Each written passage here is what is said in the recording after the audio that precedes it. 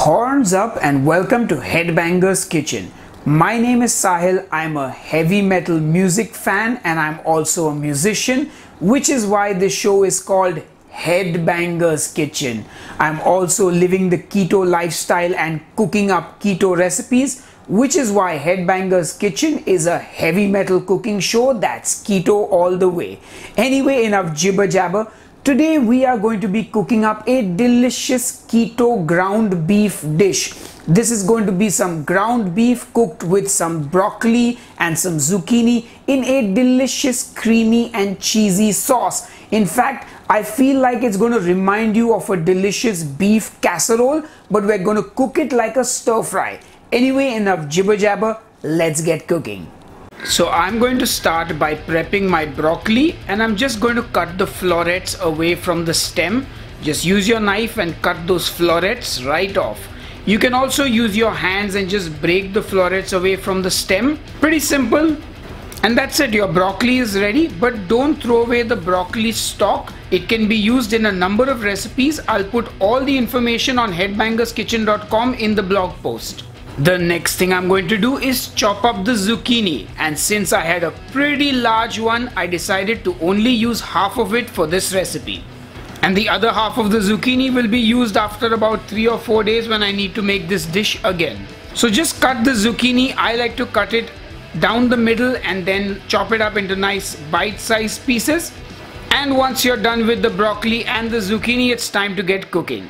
So I'm going to start as usual by getting my non-stick pan on the stove, and I'm going to heat up some avocado oil.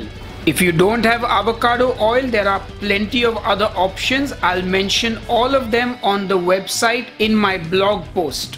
So once the avocado oil is nice and hot and just about starting to smoke, I'm going to add in my ground beef.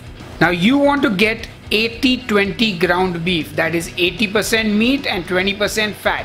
If you don't like beef, you can use pork, chicken, lamb, whatever. Any ground meat will do the job. So anyway, put that beef in the pan and let it start cooking. I am, however, going to season it right now with some salt and some pepper, because I like to season the dish as I go along. That way you build a lot more flavor into it. I'm also going to throw in a little bit of red onion that I have and some freshly chopped garlic. And the onion is optional. You don't have to use it if you don't want to. If you don't like it, you can put as little or as much garlic as you like. But you want to cook the beef, the onions and the garlic together now. The onions will start to soften and that whole thing is going to smell really delicious. Once that's been cooking for about a minute, I'm going to season it now with some paprika. And I'm going to be generous with the paprika because I really love the flavor. I'm also going to throw in some red chili flakes because that's going to give it a little bit of heat, and some fresh thyme. And if you don't have fresh thyme, you can use dried thyme. You can also use rosemary, oregano, plenty of options. It's completely up to you. Anyway, I'm just going to give this all a good mix and let it cook now. And what's going to happen is that beef fat is going to melt and render out, and the beef is going to fry with all these spices together, and all of it is going to fry and turn into something really beautiful. Anyway, the next thing I'm going to do is add in my zucchini. And I realized I have a lot of vegetables for this pan. But anyway, I'm going to give it a good mix without spilling any of it outside the frying pan. And then I debated whether I should put the broccoli into this frying pan or whether I should shift over and use a bigger dish for this. Anyway, I said let me take the risk, and then in goes my broccoli. And it all fits, but I'm going to have to be precautious while I'm stirring everything. Anyway, I'm also going to season the broccoli now with some salt, and I'm going to cover it now and cook it for about a minute or two. After checking in, I'm going to be brave and give everything a good mix and try and get everything mixed together without spilling everything out of the frying pan. And looks like I'm doing okay. Now what I'm going to do is I'm going to grate some cheese over this. And I'm using a cheese called Scaramuza, but you can use any cheese that you like. You can use cheddar, you can use mozzarella, you can use Gouda. It's completely up to you. Anyway, once I've grated a sufficient amount of cheese over that, I'm also going to add some heavy whipping cream. And now I'm just going to cover it and let it cook for a little while more. After a minute or two, I'm feeling brave and I'm going to give everything a stir once again, and hopefully nothing will spill over. And now I'm going to cook this for a bit longer because I want my broccoli to be nice and tender, but if you like it to have a little bit of snap, you can cook it for a shorter duration. So anyway, now I'm going to cover it and let it cook for a little bit more. And finally, now everything looks like it's coming together. I'm going to taste it because, well, I need to check the seasoning. And I felt that mine needed a little more salt, so I added a little more salt. And now of course you'll see that there is some liquid in the frying pan, and you'll want to reduce this, so you can cover it and cook it, or you can remove the lid and cook it. It's up to you. But now to finish the dish, I'm going to throw in about a tablespoon or two of cream cheese. And this cream cheese is going to melt, and it is going to make the creamiest and most delicious ground beef and broccoli and zucchini stir fry. I mean, this is going to be awesome.